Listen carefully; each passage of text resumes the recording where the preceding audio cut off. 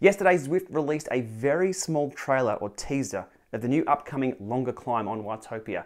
A few internet sleuths jumped on it, did some overlays, dived into all the details and found that it looks a lot like Alpe d'Huez over in France.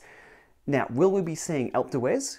Is it Zwift's own spin, Zwift d'Huez, Watopia d'Huez? I'm not quite sure. So I was doing a bit of digging as well and I've come across 4 new images. They're only still shots about what we might be seeing on Watopia very shortly. So let's jump over and have a quick sneak peek look at those. First image here, we can see, well, obviously a hill, and looking at the gradient on the side there against those bricks, that looks to be at least 10 to 13% gradient. So that's looking quite steep. Next up, we've got a runner. I'm trying to pick out other details and features. If you can see anything in these shots, let me know that we can pick out.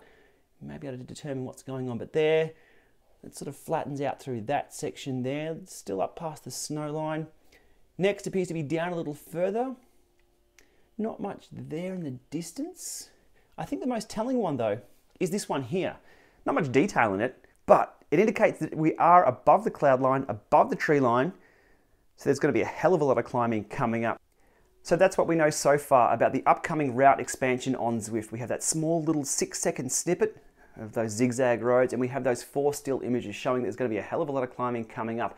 I'm super keen to see what they've done. I love a good switchback section, but I also love a good downhill. That wind in your hair on the smart trainer.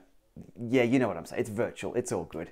Okay, thanks for watching, and remember to subscribe below. We'll be totally across it as soon as this drops, or if we get any more information. All right, thanks for watching.